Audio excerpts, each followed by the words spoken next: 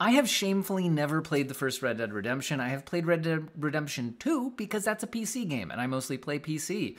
So the fact that Red Dead Redemption 1 is finally coming to PC is very exciting to me. I am the target audience for this, and it's also why I'm gonna maybe spend the $50 on this. But again, heads up, $50 for a game this old for most people, especially if you've already played it. I get that that's a bit of a sticking point. However, this video isn't so much about what is the price and is the game good. This is about how does it run on PC, and maybe how does that compare to system requirements and things like that. Well, what you see running right behind me right now is a GTX 1060 at ultra settings at 1080p, and you can see that the frame rates are fairly high, at least in this intro cutscene. We will definitely get into some actual gameplay. Also, we should talk about the system requirements because there's a couple of things to note here. One is that the minimum requirement is a GTX 960, but the recommended requirements go all the way up to a RTX 2070. This says RTX 270, but there is no RTX 270. And I don't think they mean GTX 270 because it's paired up with an RX 5700 XT, which would be more in line with an RTX 2070. So this feels like a typo, but also that feels like a big ask for the recommended specs for a game this old, which is what I mentioned when I did my system requirements video. But now that we have the actual game available, we can benchmark it. So anyway, again, I'm on a GTX 1060 here. The system requirements have a 960 as the minimum. What's up with that? I don't have a 960. The GTX 1060 is the oldest and weakest graphics card that I currently own, and then we can test higher end stuff if it becomes necessary to do so. Also, I'm pretty excited to play this on my Steam Deck personally, because that's probably where I will end up playing it. This seems like a good fit as long as it runs well. Maybe we'll have time to test that out in the video as well. Let's go ahead and get out of this cutscene so we can test some actual gameplay and see if the performance numbers hold up. Okay, so where are we at here in actual gameplay? Looks like we're hanging out in the 80-something FPS range. Does dip into the 70s. Frame time graph is looking fairly smooth. There was a shader pre-compilation step. It was very quick, but it was present, which does mean that we will hopefully not be getting a lot of stuttering. So I'm going to run around the town here a bit. And yeah, frame time graph is looking pretty smooth. All right, frame rates are in the 70s, and I can imagine already the comment section exploding about a GTX 1060 running like an Xbox 360 game. Should be running it at 5,000 frames per second. And I get that. But again, the graphic settings in this game are pushed well beyond what the console was originally able to do. Also, my initial thought is that, well, yes, the character models are obviously very old. Like, this looks attractive enough that I don't think I'm gonna have like one of those moments. Sometimes I go to play old games and I'm just like, oh, maybe I could have played this when it came out, but it's just hideous now. I'm not getting that impression here. The art style goes a long way, and the quality of the art here is quite good. So along with the additional, I think we're getting a lot better draw distances here and things like that, and also better anti-aliasing and higher resolution than what the original console could do. That helps out quite a bit. So let's go ahead and talk about those graphics options, by the way. So in the graphics options here, again, I'm running at 1080p. I'm gonna make myself tiny and out of the way here. And the game does have a frame rate cap. You can push it up to 144. I'm sticking to 120 because that's where my capture card kind of caps out. I'm capturing externally on a second PC through a capture card for the sake of not putting any rendering burden on the gaming PC. So the performance stats are what you would get if you weren't also trying to record. Anyway, if we go to the graphics quality, there are settings like low, medium, high, ultra on a variety of options, including shadow quality, shadow softness, shadow blend, anisotropic level, all of that. But also notice this. So the anti-aliasing defaults to AMD FSR 3 if you're on a GTX 1060. This game does support DLSS, but a 10 series card like I'm currently testing doesn't support DLSS, so that's why that's not what I'm using here. But we can use it at FSR to deliver native anti-aliasing. meaning this is not FSR frame generation. Notice that there's no frame gen turned on here. This is just using the FSR 3 upscaling, but it's not even upscaling. It's using it as an anti-aliasing pass. The original game would probably have used some kind of FXAA post-processing type anti-aliasing, and if we go ahead and kick that on, I believe what we'll see is a bit of a frame rate improvement. See, we're up to around 90 FPS, but there's more jaggies, especially in motion. If you look at like the railing here and the grass and things like that.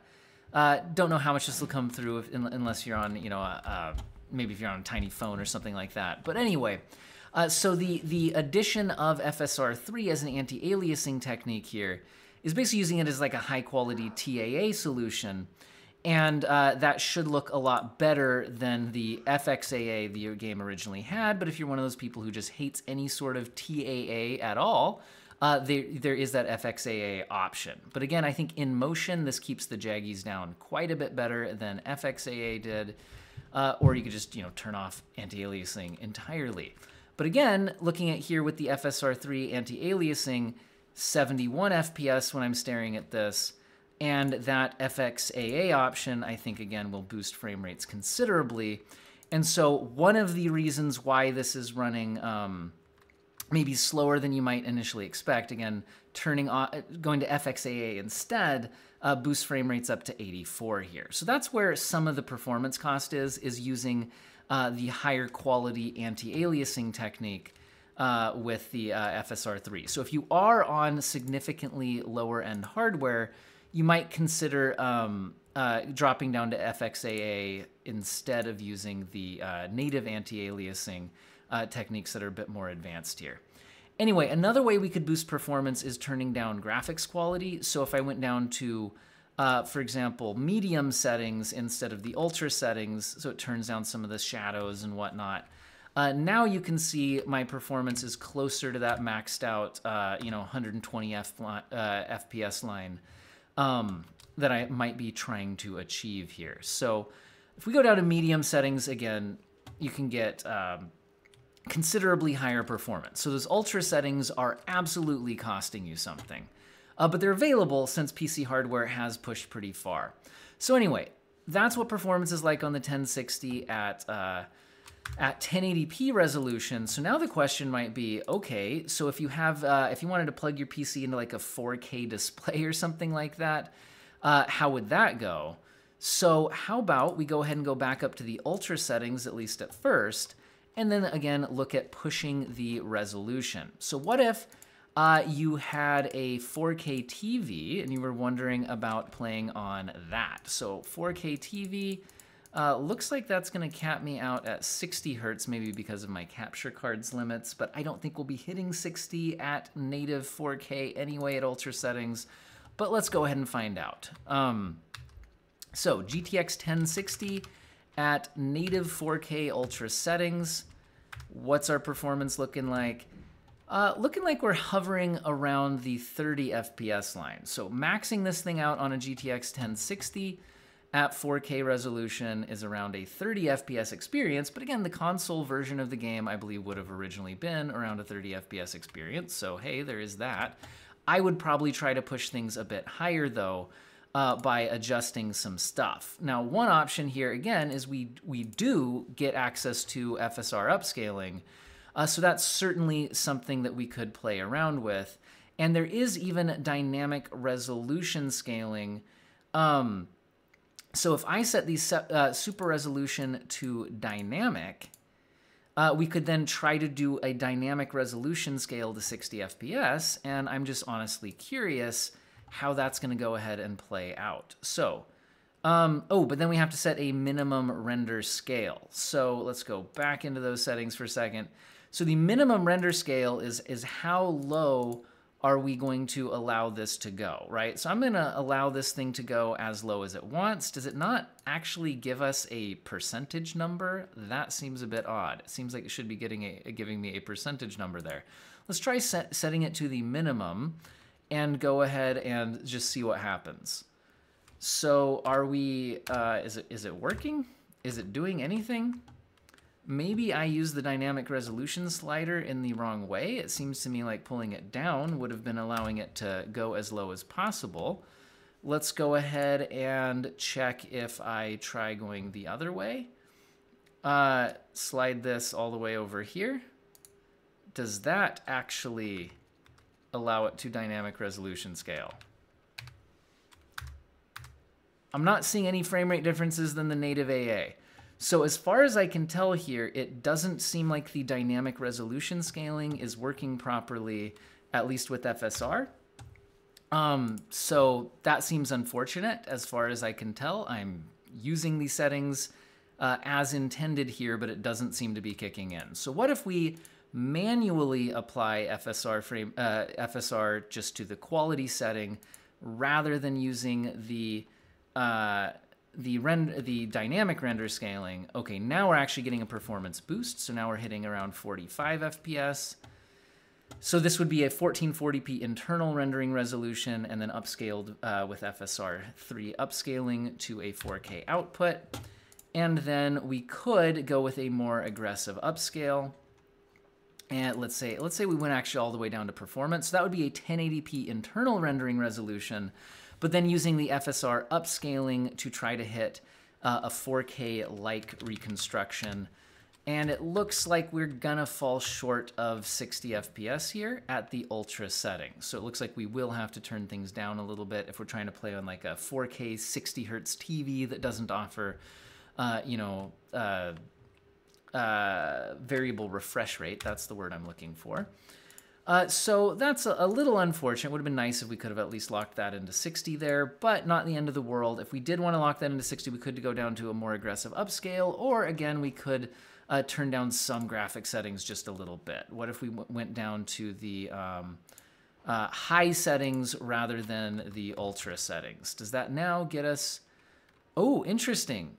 So it looks like the rendering resolution is maybe also tied in with the overall graphics preset, because it seems to have brought that back to a native AA. So what if we now bring that back down to a performance upscaling off of the high setting preset? I get kind of annoyed when the graphics presets also hit render resolution, but whatever. Okay, looks like we have now locked to 4K 60, at least a 4K 60 output, but again, we're rendering internally a lot lower than that, and we're at the high settings instead of ultra settings, so that's interesting. And then we could also go ahead and play around on the, play around at what if we were on maybe 1440p resolution. So if I'm on 1440p resolution, we can go ahead and kick that in. And then we could also go ahead and let's try going back up to the ultra settings. So we're going to be back up to the native resolution, ultra settings at 1440p. And again, let's allow it to at least attempt 120 FPS without capping, but I don't think we'll really get there. Let's go ahead and see where we get. All right, it looks like we're close to 60 FPS ultra at 1440p on the GTX 1060. So it looks like if you did want to lock to 60 or hit higher than 60, you would turn down the settings or use some rendering resolution scaling. My thought would be maybe we just pop down to the high settings and see where that gets us. So high settings at 1440p with the FSR anti-aliasing at native resolution. Yeah, we're well over 60 FPS now, and there we go. All right, so that is what we get from the GTX 1060. I'm curious, if I don't abandon my contact, what if we went ahead and tried out something a bit more modern, like an RTX 3060, and see if that allows us to, max things out at 4K, that kind of situation. I've now popped in the RTX 3060. This is fairly close to the recommended system requirements. Again, if we take a look at this, in RTX 2070 and in RTX 3060 are similar performance. 3060 has more VRAM, but we're not going past the 8GB VRAM buffer you'd have anyway. Anyway, so this is, and I don't have a 2070, so that's why I'm not using a 2070. So we're basically on the recommended specs, and now I'm rendering the game at 4K 60 is the target, and I'm using DLAA, so native 4K 60 at the ultra settings, and at least in this intro cinematic, we seem to be easily locking to 60 FPS, with the GPU not even approaching 100% usage. Let's pop out into some actual gameplay, and it's looking like, you know, it should end up being good. Let's go ahead and find out for real, though. Whoa, wait a second. Actually, it looks pretty brutal. No, never mind, we're good. Okay, so it looks like there was an initial, like, everything loading in there that was absolutely brutal, and then everything seems good now. Okay, so we're trying to lock into 60 FPS. It's looking like we are close to that on the averages, but not quite there because of that initial frame rate dip. So if I go ahead and reset the averages, we, I think, are now in actual gameplay going to be locking to around 60 FPS here. GPU utilization hitting, you know, 80-something% range, so there is some headroom available. But if I want a consistent experience, we could just lock to 60 at 4K, and away we go. Again, this is the maximum settings. So this is, to me, indicating that the recommended GPU was for 4K 60 at maximum settings, and there you have it. Now, also, there is frame generation available. If you had a 40 series graphics card, I'm still on a 30 series graphics card here, so that's not available. And of course, we could use DLSS quality and things like that if you wanted to boost performance beyond that. But what if we were actually playing maybe at 1440p on an RTX 3060 and trying to target, you know, 120 frames per second instead of trying to do 4K and target 60?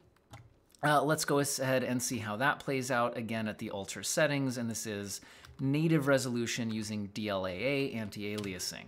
So if I go ahead and reset the frame rate counters, it does look like we are indeed pretty close. Apparently I went too far from my mission area, so we're gonna have to reset that.